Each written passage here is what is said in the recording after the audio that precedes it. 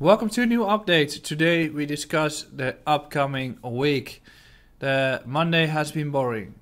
Tuesday has been boring. Tomorrow, big day. It is going to be CPI day, so the market's going to move. Why? That's what we're going to discuss in this update. But before we continue, make sure to hit the like button, subscribe to this YouTube channel. Also check out our other social media channels. And make sure to join our premium membership where you can find more content when it comes to myself trading the portfolios, other traders making trades, and more. Thank you for Bybit for sponsoring this actual video. It is my derivatives exchange which I use to actively trade the markets within the Netherlands. You can also join a Bybit. If you do, you're going to get 15% reduction on the trading fees for 2 months.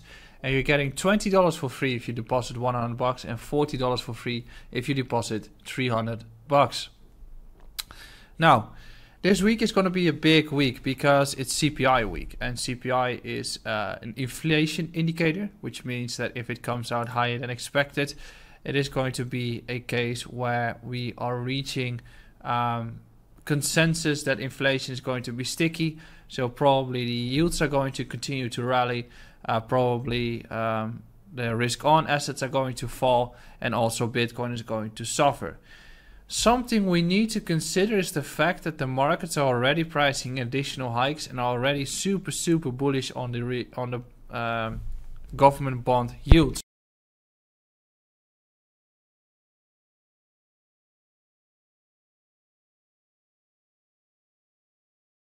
Which means that we're getting towards the end stage of the hiking policy, and a soft CPI would be the indicator that we're going to have a reversal on the yields and that we are actually at the end of the hiking policy. So that's what we could be seeing in the upcoming days. CPI is expected to come in around 3%. So tomorrow, 2:30 p.m. is a big day. On Thursday, we've got another big one. This week, it's not FOMC week, but we do have the European Bank adjusting their main refinancing rate and providing an outlook for their policy, which is going to be provided at 2:50 p.m. on Thursday. And we've got a case of PPI coming in and retail sales and unemployment claims on Thursday too. Recall from last week that the unemployment claims came in way more positive than expected. However, unemployment rates, ADP, non-farm employment change, etc., is getting in worse than expected. So there might be a delay in the actual data. If unemployment starts to come in higher than expected, which is worse than expected, PPI comes in softer than expected, I bet commodities and Bitcoin are going to move up instead of down. On Friday, we finalized with consumer sentiment, which was revised, but last month wasn't really that positive at all. And we've got the Empire State Manufacturing Index, which was last month quite bearish. We'll have to see whether that's going to be the case. And what do we have more? We've got the price action of Bitcoin, which is on the edge of having a very volatile move.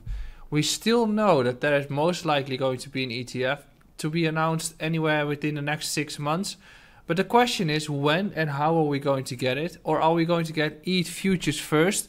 And are we going to have a substantial correction on the markets before we can actually have continuation? So with the Bitcoin chart, the weekly chart, it shows that we're currently on a 200-week EMA. And I discussed it last week too. We need to hold above it. If we do not hold above it, that's going to be the trigger for me that I'm going to look at entry points around 20 to 22K.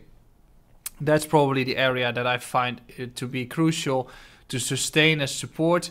If that's going to sustain as support, then we can have, that's the final correction, and then we can have upwards momentum. We already have seen this retest here. I bet we can have, if we get there, we probably continue to run and the correction is already over. But if we are not able to get there, most likely we are going to fall further. But altcoins against Bitcoin will still do well, which means that altcoins are going to drop less than Bitcoin, and then we can have continuation on the altcoins from October onwards, just like every cycle is a copy paste of each other. What are we looking at? We are seeing tremendous strength on the dollar. So in the upcoming week, as the dollar has also bounced on the 200-week EMA, we are going, or in this week, we are going to watch how far the dollar will come. I've mentioned a few important levels, the one on at 4.75 and the one at 106. The last one is the major. If that one is going to be cracked and we sweep, most likely we're done with the run for now and at least have some period of consolidation, which is going to fuel other assets. The 2-year yield is currently still grinding up, but something to take into account. Given the fact that this week is going to be so important based on the CPI, PPI, retail sales, etc., it might be a turnaround, just like we have been seeing here. We might be seeing a case of a valid bearish divergence to be played out so that we start to have that reversal. Here you can see how fast it went. November 2018 we were at 3% and 1 year later, November 2019, we were at half of that. So it could be a case that we are going to be at 2.5 in a year from now, especially if inflation is not going to be remaining sticky. So this bearish divergence is something to take into account. If this reverses, just like we have been seeing here in November 2018, the bear market is over for Bitcoin and we start to have a run. The bull was agreed, gone, there we go.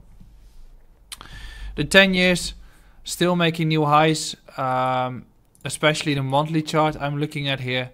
It's all depending on the monthly close, but then we're also going to have a bearish divergence here, which implies that we're going to have a correction.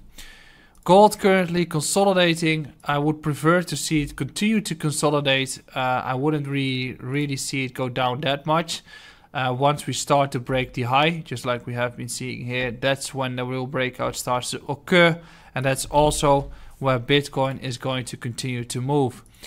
As I said previously, we are on the edge of having a very important weekly close. The past week we did it. This week is again the same. Not holding 200-week EMA, you have to buy lower.